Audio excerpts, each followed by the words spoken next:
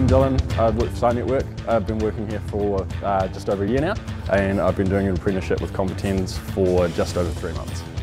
My name's Tyson McDonald and I'm a production worker at Site Network. So I work out here in the workshop doing a little bit of everything, right from flat panel work to vehicle application. So far I've been doing my apprenticeship for about a year and a half now, about halfway through it, so just finished my level 3 units and just started on my level 4s. Most passionate about within the industry would have to be vehicle signage, something I haven't got a lot of experience with, but what I'm most keen to learn about. Hardest thing about the apprenticeship so far probably would have to be the theory side of things, mostly finding the time to sit down and really knuckle it out.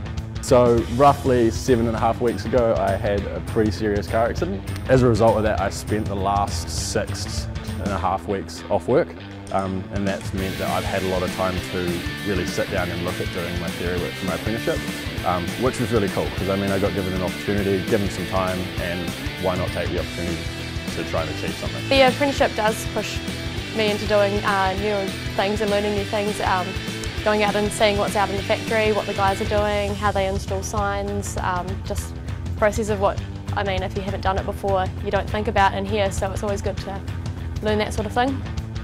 Coolest thing that about working in signage for me would have to be the idea of that you get to look at something different every day. Coolest thing about the industry is you're driving down the street or going to a restaurant or something and you see the signs that you've created and you point out to all your friends saying, hey, we did that, hey, I printed that, and it's really cool, and they're like, whoa, that's awesome. I really see the value in being able to do everything and take on board anything that's thrown at me.